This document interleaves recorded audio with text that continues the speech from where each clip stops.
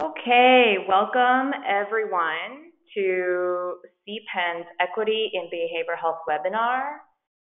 My name is Mihei Jung, and I'm the Community Advocacy Director at CPEN. Welcome everyone.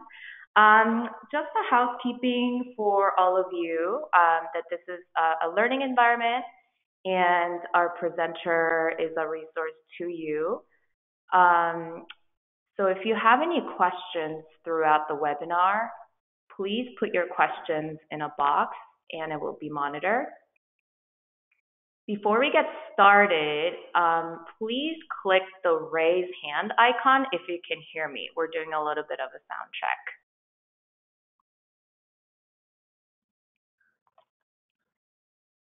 So please click the raise hand icon. Oh, we are good to go. Great. And if we get disconnected, please dial back in with the same link and login information. And again, don't be afraid to ask questions. So the bulk of our presentation today will be about 40 minutes, and we will have the last 15 minutes to do Q&A. You have all joined the webinar in listen-only mode, and you're muted. And the webinar will be recorded. And after the webinar is completed, CPEN will be sending out slides, handouts, and a recording of this webinar tomorrow. Okay, next slide.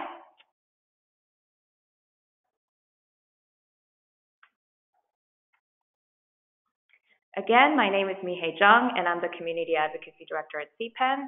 Next slide. Great.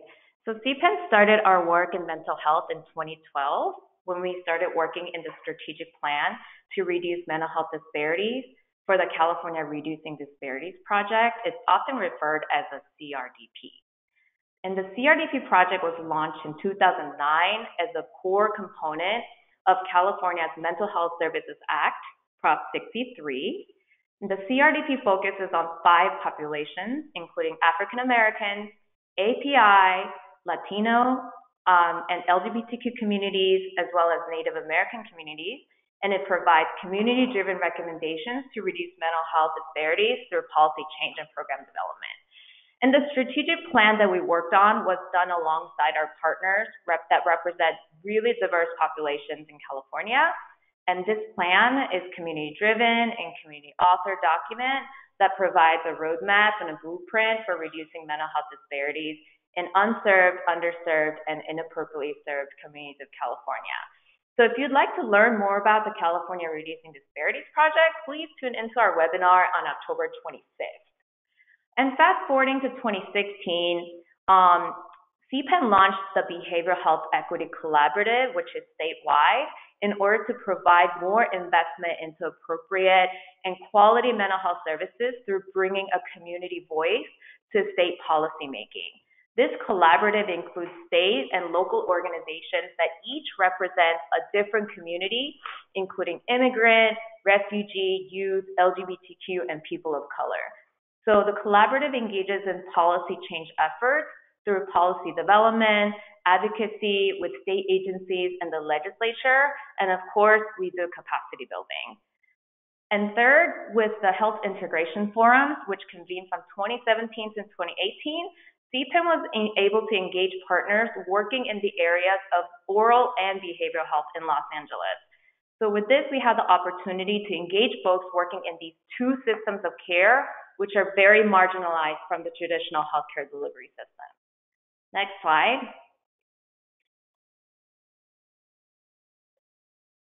So these are some of the recent reports that we produced in 2018. Feel free to download them from this slide.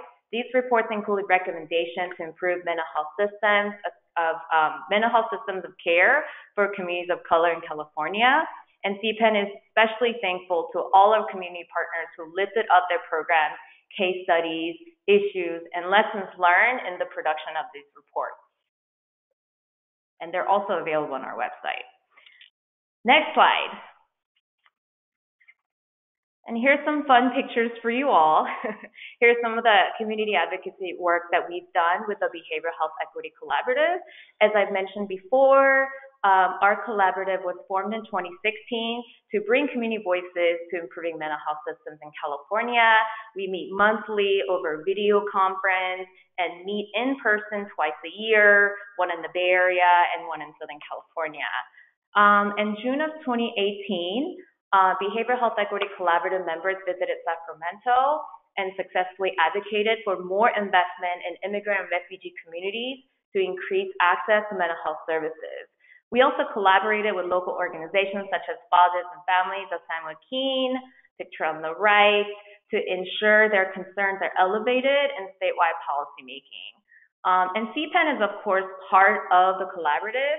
So with all of our members and partners, we learn together on how to navigate this incredibly complex system, and we build power together, and we continue to center the voices of our communities at the core of policy change to push for California's mental health systems that work for all people.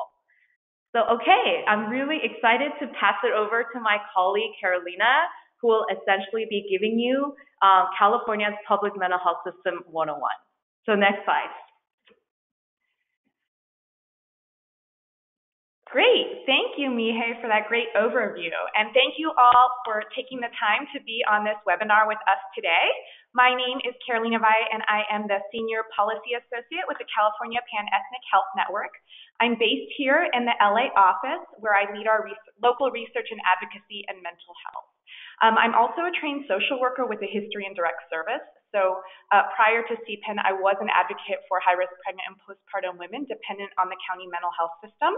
So I am really excited to bring my knowledge of Mental Health Policy 101 with my experience on the front lines of referral navigation. Here is a little snapshot of our agenda for today. We will talk about the funding and oversight structure in public mental health services. We won't talk about every single law that has impacted our public mental health system, but we will talk about 4 important laws. We'll also dive into the spectrum of services that are available and how we can navigate referrals and understand people's mental health rights. Next slide.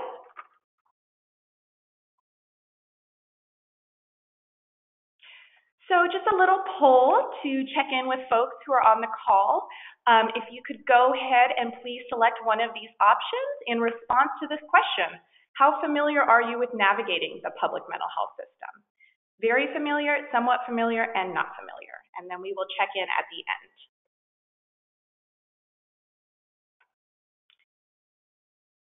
Great, next slide.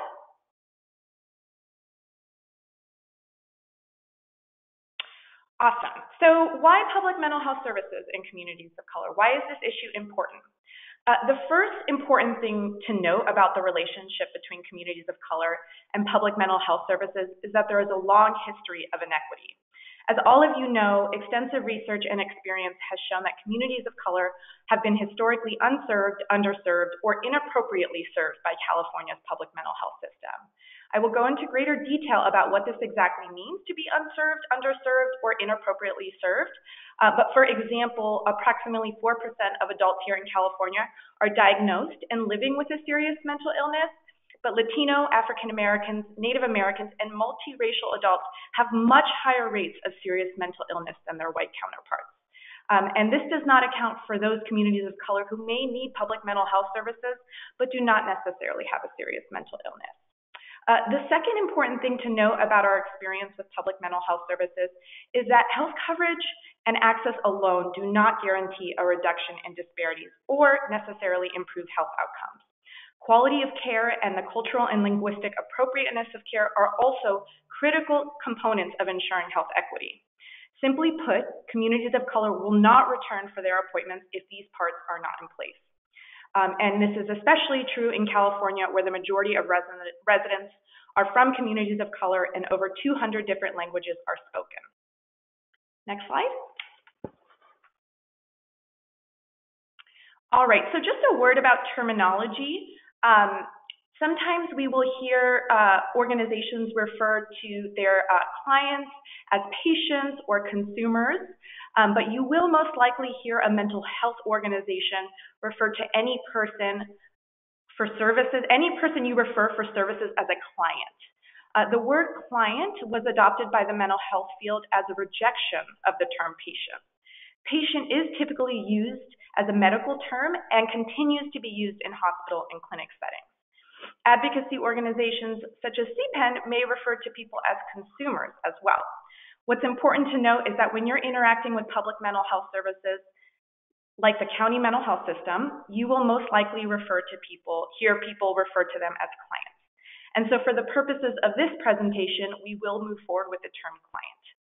There isn't a rule in place that requires you to use either client, patient, or consumer in your practice, but it's important to note. Next slide. Okay, so carve out. Carve out, you're going to hear this fancy term a lot when we're talking about public mental health services. In California, public mental health services are a carve out, and this means that public mental health services are simply offered through a separate system. It means that public mental health services are offered by county mental health plans. The second important thing that you should know about carve-out is that it ensures and makes public mental health services for seriously mentally ill adults and children with severe emotional disturbances and entitlements. Every county has a mental health plan. The mental health plan in your county is responsible for providing or arranging what we call specialty mental health services for people who have serious mental illness or severe emotional disturbance, who also have Medi-Cal in their county. So what does this actually mean? What does carve-out actually mean? It means that instead of the state, counties are primarily in charge of designing and administering mental health programs and services. So in California, we have about 58 different counties, and that means we have 58 different mental health systems in California. And to make matters even more complicated, some counties might provide all the services themselves, while other counties may contract out their services to community-based organizations. Next slide. So we will talk more about this, but the carve-out system was supported by a law called the 1915B waiver. So this is another way to understand what carve-out means. It means that public mental health services are managed at the county level by the county mental health plan. And while it is not a perfect system, there is a lot of research indicating the benefits of the carve-out system. And one of the major ones is that counties can conduct local assessments and design local programming based on the unique needs of their community. And this is especially important in the context of communities of color, an extremely diverse group county by county. Next slide.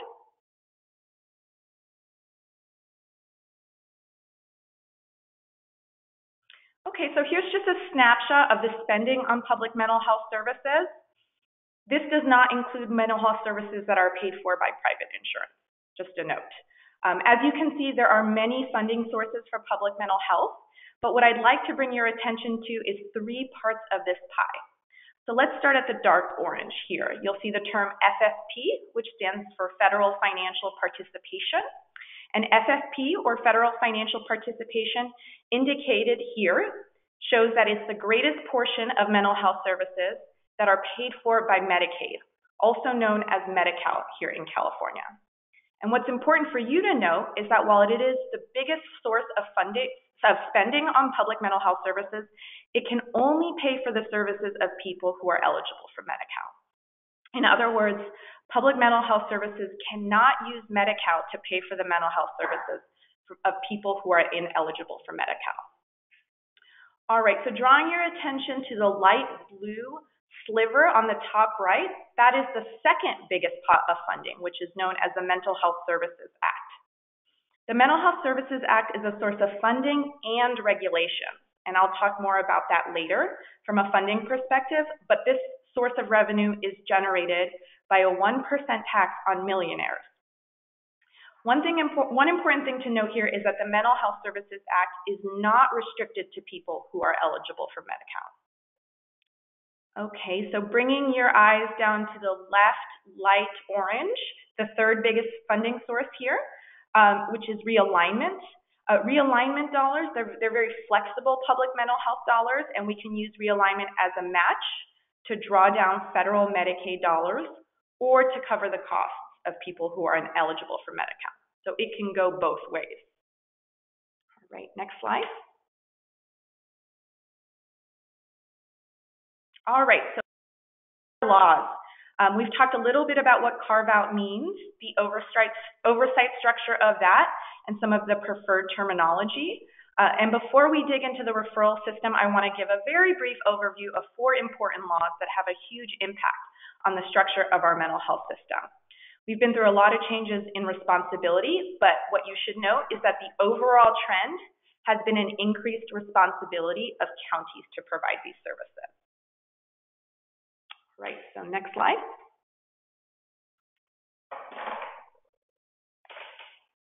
So county mental health plans and the 1915B waivers of 1995 and 1997, you don't have to get too worried about what 1915B means. It's simply where it is in the code book, the number in the code book. But California was granted a waiver, which is a permission, in both 1995 and 1997. And it's called 1950B, as I mentioned, because it's where it falls in the Code Book of Regulations. In California, we have all sorts of mental health laws, and when we want to do something differently in our Medi-Cal program, we have to seek a waiver. And a waiver, for your knowledge, is a document that asks for permission from the federal government to exempt yourself from a Medi-Cal rule. It's really just what we do if we want to do something differently. And so under the 1915B waiver, California was granted permission by the federal government to allow public mental health services to be delivered by individual counties rather than the state. And so in other words, the 1915B waiver helped our system become a carve-out. Like I mentioned in the previous carve-out slide, counties are therefore responsible for providing mental health care to all individuals with Medi-Cal, particularly those with serious mental illness or serious emotional disturbance. It is what we call an entitlement program for people. An entitlement program is a government program that guarantees certain benefits to a particular group or segment of the population. And so in California, the 1915B waiver helped make public mental health services an entitlement program for adults with serious mental illness and children with severe emotional disturbance. These people are entitled to what we call specialty mental health services. They're entitled to special mental health services. And the 1915B waiver continues to be the law of the land today. It does expire in 2020, so this is an important opportunity to think about what we want to improve in our 1915B waiver. There are some positive and negative things about this waiver that you should know about as advocates. One major positive thing about the impact of this law is that we can actually measure the quality of services provided to communities of color. We can measure language access, timeliness, right? Are people getting services when they need them, and so on. These are really crucial areas of evaluation when we're thinking about how to reduce mental health disparities in communities of color. But at the same time, some of the concerns about this waiver is that the county mental health plans have actually struggled to meet these standards, right? They've struggled to provide adequate language access. They've struggled to provide services in a timely manner, and they've struggled to track quality overall. So quality, timeliness, and language, these are all major disparities that continue to affect communities of color. All right, so next slide. So this is just another way to understand who qualifies for this entitlement program that we call specialty mental health services. What is the exact criteria? We've talked about children with severe emotional disturbances and adults with serious mental illness as being entitled to these services, but these are the specific criteria that they must meet to qualify for the program, and is what makes the 1915B waiver possible. Okay, so specialty mental health services are for people who have access to Medi-Cal, who meet medical necessity criteria, who have a diagnosis, and who show significant impairment or probability of significant deterioration, such that intervention will diminish impairment or prevent further deterioration. But what's important for you to know is that a clinician, typically a licensed professional, will make this determination when the client receives what we call their mental health assessment. If you are not in the mental health field directly, it is not your job or scope of practice to make this determination. That said, if a person you're working with shares that they have a mental health diagnosis, this is a good indication that they may be entitled to specialty mental health services. That's why a successful referral is so important. Next slide. So these are just some examples of the types of specialty mental health services that are provided. And what's important to note really is that specialty mental health services are intensive services for people with more severe needs. Next slide. Okay, so let's talk about realignment. We just covered the 1915B waiver, which made an entitlement program for certain populations. And it made sure that people who were experiencing more severe symptoms were entitled to services. Next slide. The second important law you should know about is the Realignment Act of 1991. Realignment simply means to reorganize something. Okay, so the Realignment Act of 1991 shifted power over the administration and funding of health and social services, including mental health, from the state to counties.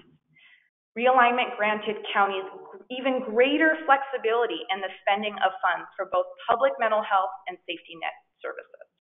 And every time we shift responsibility from the state to the county, we have to put money towards it.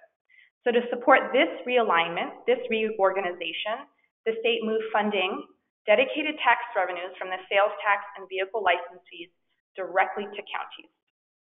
From an equity perspective, realignment also required county mental health plans to provide mental health services not only for people with Medi-Cal, but also for certain types of uninsured populations. However, only to the extent that resources were available. So the extent to which resources are available is kind of a vague statement. What does this actually mean? It's hard to say. So while counties have greater flexibility and control over their spending, it is also up to them to decide how they spend their funds on people who are uninsured. Next slide. All right, so let's dive into the Mental Health Services Act. Next slide. So the Mental Health Services Act was a ballot initiative passed in 2004, and it was really an unprecedented piece of legislation in California for several reasons. Prior to this time, there was really a growing recognition that public mental health services was seriously underfunded. This is when many more people were uninsured, so there were many more people seeking safety net services. We just didn't have a lot of money. We had the Medi-Cal dollars and some realignment dollars, but there was a desire to put even more resources in. The question was, how can we be better as a state to help people lead better lives? And MHSA is vital to helping address disparities in communities of color because it is based on the idea that we need to develop a whole other community system that focuses on the needs of underserved individuals and local communities. A much broader view than just specialty mental health services for people with Medi-Cal. And so you'll see in the right column, there's a wide spectrum of services that are available through the Mental Health Services Act. MHSA is vital to addressing disparities in communities of color because it actually requires all county mental health plans to engage communities in prioritizing what services need to be funded. This is often referred to the MHSA community planning process. And so opportunities to engage in the community planning process will be talked at greater length during an upcoming webinar that we will be hosting called Policy Strategies for Reducing Behavioral Health Disparities. And that webinar will be on December 6th, which we hope you can all join. Lastly, MHSA also established the Mental Health Services Oversight and Accountability Commission. Next slide. So as you can see, MHSA also established this Oversight and Accountability Commission, and they are responsible for the oversight of MHSA. You will often hear people refer to this commission as the OAC. The second thing to note about this graph is that the Mental Health Services Act is primarily administered, again, by county mental health plans. So as you can see, MHSA was similarly carved out into the county mental health plan, very much like specialty mental health services. The OAC has broad policy oversight and some fiscal oversight over the innovations component of MHSA and some prevention stuff as well. In other words, the OAC has general oversight of the implementation, but unfortunately, for the most part, they actually don't approve that many things for counties. So one important flag for you to note is that the Department of Healthcare Services, which you see over on the left, they're actually the ones that have fiscal responsibility for making sure that counties are spending the funds prudently. And the money goes straight from the Treasury to the counties. That's also important for you to know. So while the OAC and DHCS does have oversight over what counties are doing, there's a level of accountability that continues to go missing. For example, neither oversight entities collect any data on the outcomes of MHSA programs to improve quality. This is especially relevant for communities of color and is something we should work towards. Counties don't get everything perfect, and there are clear opportunities for improvement at the local level. Next slide. All right, so the Affordable Care Act. The Affordable Care Act, next slide. It expanded benefits. And it specifically expanded benefits under Medi-Cal managed care and fee-for-service. So in 2014, mental health benefits were expanded in Medi-Cal managed care and fee-for-service, and they became responsible for mild to moderate benefits. This law recognized that managed care plans and fee-for-service providers, not primary care doctors, are responsible for treating people's mild to moderate mental health conditions. The other important thing to note about this is that the 2014 Act established and recognized that there's actually a need to coordinate care between county mental health and Medi-Cal managed care, especially to meet the needs of people with higher levels of need. And so this is still a relatively new benefit for people. It's a new responsibility, and it's something we want to think more about. But what's important for all of you to know is that we do know that there is low utilization of this mild to moderate benefit, but health plans continue to get paid for it. Next slide. So just another graphic that shows how this benefit is structured. Next slide. Click, click, click. All right, so we have talked about specialty mental health services, the Mental Health Services Act, and Medi-Cal managed care fee-for-service expanded benefits. My point with this graphic is that there is absolutely no reason why anyone with any level of need can't get the services they need in our public mental health system. Next slide. Back, please, back one slide. Thank you. Even with the spectrum of services, we still know that California's mental health system is complicated and challenging to navigate. So we will now talk about how to navigate referrals. Next slide. Okay, so as I mentioned, we know that communities of color have historically been unserved, underserved, and inappropriately served by California's mental health system. But what does this actually mean on the ground? What does it mean to go unserved, underserved, or inappropriately served? Here's just a simple graphic of what it actually means for these populations to go unserved. It means that they're not getting any screenings, there are no referrals, they're not getting any treatment, they are completely left out of our safety net. Underserved, this means that they're getting some level of service, but it may not be to the full need. They might not get the language that they prefer or in the location they prefer. Do they prefer services in the home or at the office, or with the adequate referrals for basic needs, right? Inappropriately served. This means that the person or the client may have received a diagnosis, but it really does not reflect their experience or symptoms. It means they may have been mistreated or traumatized by a therapist, or it may simply mean that they are continuing services but feel misunderstood. Communities of color face many of these barriers. Next slide. Click, click. All right, so this is why it's so essential that your organization has referral tools to help you navigate public mental health services. By law, every county mental health plan is required to at least have a toll-free number. It's so important that you know your county's toll-free number because there are many situations where clients would prefer to call themselves when they are ready for services, or it may be that they need support in a crisis where you can no longer wait. However, for communities of color, contacting a 1-800 number is very intimidating due to concerns about privacy, trust, information, and safety. Which is also why it's really important that your organization has a strong referral system, one that incorporates lots of documentation and tracking of forms. And this is an example of a referral form that's used by an outreach coordinator in Solano County.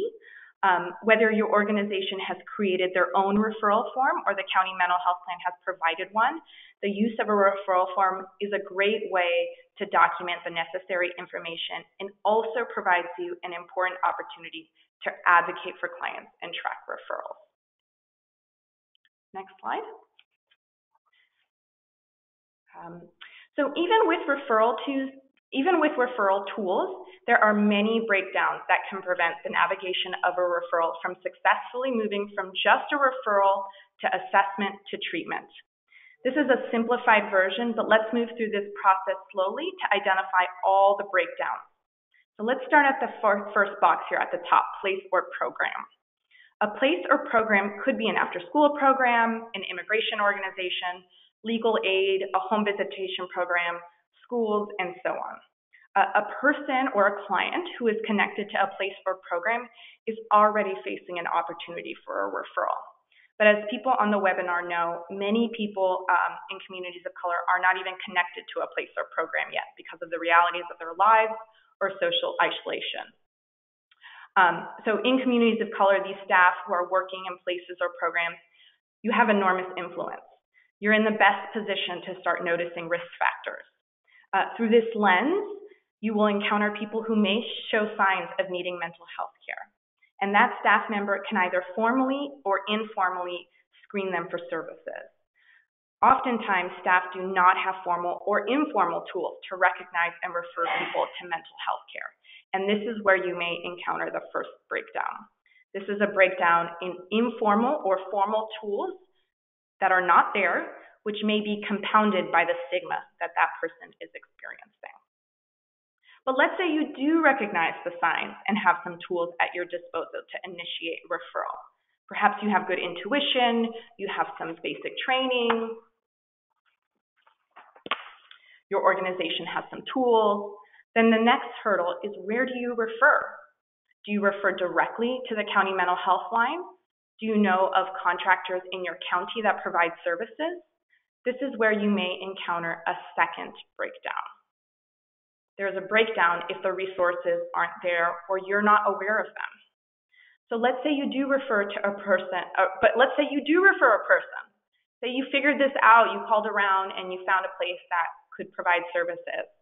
You call them and their intake person says, yes, we do provide services. And they tell you, yeah, the client, they just need to come in for an assessment. This is where, unfortunately, you may encounter another breakdown. Does your client have a consistent phone number? Can they get to the county or subcontractor? What if the first available appointment doesn't work for that person, right? There's a breakdown if the accessibility isn't there. So let's say you do get them an assessment. They make it to the office and complete the assessment. The clinician who is assigned to you successfully completes it, usually that can take about an hour to 2 hours. The assessment, for your knowledge, it's usually a verbal assessment. They might ask you direct questions about your family, about your living situation, about your relationships, and so on. But this is still where you may encounter another breakdown. Does your client feel comfortable with that person, right? The breakdown can happen if the clinician doesn't have a cultural or linguistic understanding of the client's experience. And so there is a breakdown if the cultural and linguistic competency isn't there, which is all about accessibility. So moving on to the next click, yeah, thank you. Lack of competency, right? And so, if you could go back. And so all that to say, one single referral is simply not enough. We need to advocate for clients at every stage of the way so that we can ensure what is ultimately the goal: continuity of care. Thank you. Next slide. Okay, so let's look at this from the perspective of when a referral process is functioning effectively. What protocols and processes does your organization need to put in place to address the breakdown? Your organization should have some screening tools available to help staff identify risk factors. One important thing to note, however, is that do not underestimate the power of the relationship between the place or program and client. This is particularly true in communities of color where trust and safety with a place or program can help facilitate their openness to additional resources, even without an official screening tool. However, screening tools do help staff feel confident and also help prevent clients from falling through the cracks. So the addition of screening tools is an important opportunity to provide training to staff. This will help to move that client from ambiguity to consent. And documentation of consent is essential for all clients, but especially in communities with a long history of no consent. So if we are able to screen a client and they consent, then the next step is to actually refer them to a place for services, a county or contractor. Remember, the county mental health plan may provide all the services themselves, or they may contract out those services to a community-based organization. And it is therefore essential that they have a handful of relationships with county mental health plans or contracted providers, your organization. This will help lead to a referral. Click. All right, so we're not done. The referral is not complete. The client needs to actually show up for their assessment. Remember, it is not your job to assess whether the person is eligible for specialty mental health services or other MHSA services, like prevention and early intervention. This is the role of an assessment. But for this to happen, it's important you do a needs assessment. Does your client have transportation? What are their work hours? Do they need language interpretation services? These are all issues you should be noting in your referral. We're talking about mental health services here, but as all of you know, an equitable referral requires that we actually help communities of color access services. This will help achieve linkage. So next, your client has now completed the assessment, right? They've made it to the office, and the county has determined what services that they're eligible for. Again, we need to continue to assess for accessibility. Would the client prefer services in the home, also known as field-based services by the mental health system? Or would the client prefer center-based services, services in the office? We need to do these ongoing assessments to ensure that the referral moves from just an assessment to treatment. Next, we need to follow up. If our client is already connected to your place or program, we need to follow up with them. Do they feel comfortable with the services they are receiving? Have they encountered any challenges? Do they need support advocating for themselves? Change in situation is common in people's lives, which is why we need to follow up and ask, have their needs changed? Does your place or program need to contact the mental health organization and help advocate for the client? Continuous follow-up will help to address any issues that may come up and ultimately lead to continuity of care. And continuity of care will lead to change in people's lives. Next slide. So as you can see, there is an opportunity for breakdowns at many stages of navigation, and there are cases where people have their mental health rights violated.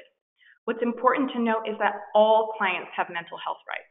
In fact, there are consumer protections in healthcare for all people who need to access mental health. County-operated mental health are required to meet state and federal requirements and provide necessary, culturally competent care. County mental health plans are also required to provide oral interpretation services in threshold languages at key points of contact, maintain a 24/7 toll-free access line, which we talked about earlier, in all languages spoken, and provide timely access to services. But despite these requirements, we know that communities of color continue to have consistently lower mental health penetration rates and less access to specialty mental health services. So these are an important area of advocacy that CPEN continues to monitor. Next slide.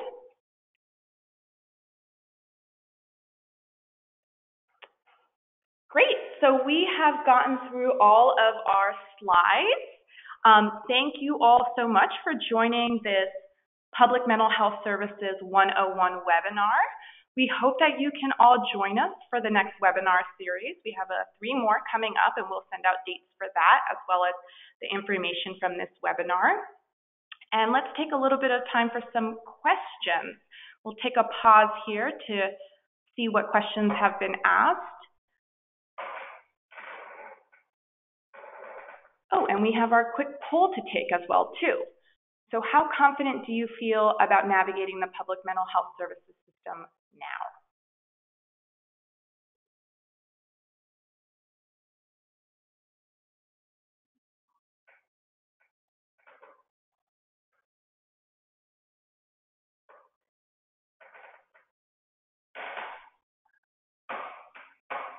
Okay, so we'll take a quick moment until the poll is done.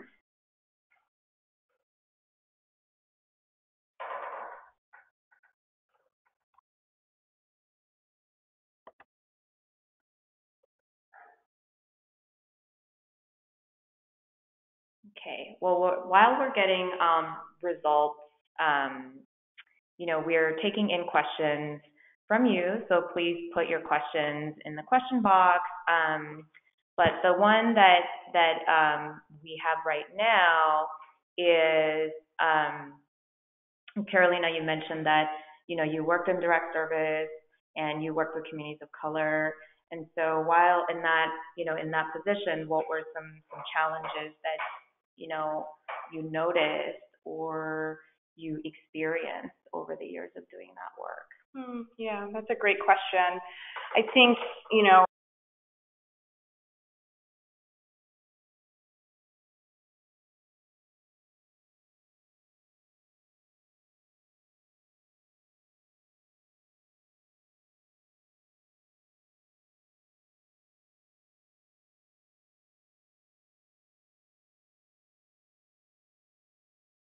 important that I was just muted.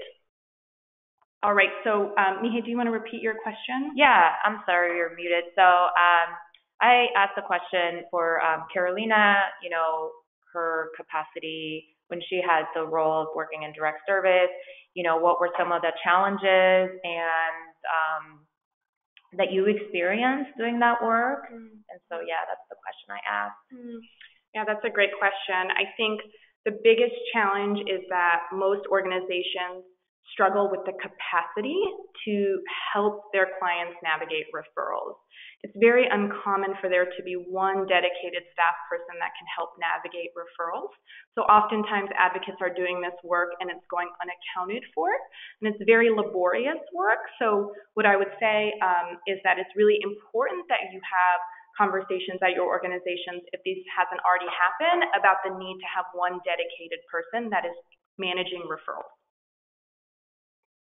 Great, thank you so much. And we actually got one question from the audience, and it says, can you share with us examples of mild versus moderate? That's a great question. Well, I am not a licensed clinician, so I could not make that complete assessment. But what I will say is that typically it's a pretty small distinction, and it typically is indicated by how severe the person's symptoms are. So, for example, you might use an assessment tool that inquires about their lack of sleep or poor appetite, and so someone that is experiencing more mild symptoms might say that they have poor appetite or poor sleep 1 to 2 times a week, while a person with more moderate symptoms might say that they're experiencing it 3 to 4 times a week, and they may also be having poor concentration. So they're very subtle differences, but I think that for your knowledge, it is important to have some general understanding of what mental health symptoms are. Thank you. I think that's really helpful when, for the audience members that are working in all different sectors, but we're all working and being accountable to our community. So that's really helpful to know. And the second question we have from the audience is, does every county have a formal referral form? That's a great question. Yes, every county, I don't believe every county is required by law to have a formal referral form, but every county, in my experience, has at least one referral form that people can use. Again, it's really important for documentation purposes to have one. So yes. Okay, and another question here is, do health IT systems communicate about referrals? Yeah, this is a really big barrier that comes up because of HIPAA laws, which are about patient protected information. So some counties have developed agreements to share information where they can communicate through health IT systems about referrals. Oftentimes you'll hear about this system as an e-consult system, which is really, really great. And definitely you should inquire about whether or not this is available in your county or something you want to advocate for. But there are counties that do not have any communication pathways between entities or their health IT system. Thank you. So if you are a community-based organization, or maybe you are an advocate, how can you initiate conversations or relationships or connections with your local mental health department? And maybe you didn't have a relationship with them before, maybe you've not traditionally done a lot of mental health related work, but you know that your community is really needing the services, or you're recognizing risk factors. Maybe you are managing those programs, or you're doing outreach and enrollment, or you're a legal organization, and you're noticing these risk factors, especially in the political climate that we're in. How can you initiate conversations with your mental health department to be connected more to these services and get closer to it? What can you do? Yeah, that's a great question. There's lots of different ways that you can do it. Every county does have public stakeholder groups that you can attend to learn more about what's happening in your county mental health system. I'm kind of old-fashioned, and when I was doing this work and interested in developing relationships with the county, I would cold call and set up meetings to hear from them what are the referral pathways. And then when I would have cases that weren't functioning well, then I would go back to my contact and say, I'm having trouble with this referral. So I think it's really important that you have at least one relationship with somebody from the county mental health system who is an ally for your work. And sometimes you might encounter folks that are newer, right, because we have lots of turnover in the county mental health system, and are learning themselves. I often found that when there were new staff in the county mental health system, it was really a great opportunity to collaborate, because there was a parallel process in the learning and a commitment to the work. And so, I would encourage organizations to think about who in their team can be sort of a liaison or an advocate with the county mental health system to make sure that people are getting services. Thank you. That's really, really helpful for all of us working in communities of color to know who your contact is at the mental health department. So we have two questions. The questions are flowing in. Thank you. So here, what is the threshold the county must have in their MHSA funds?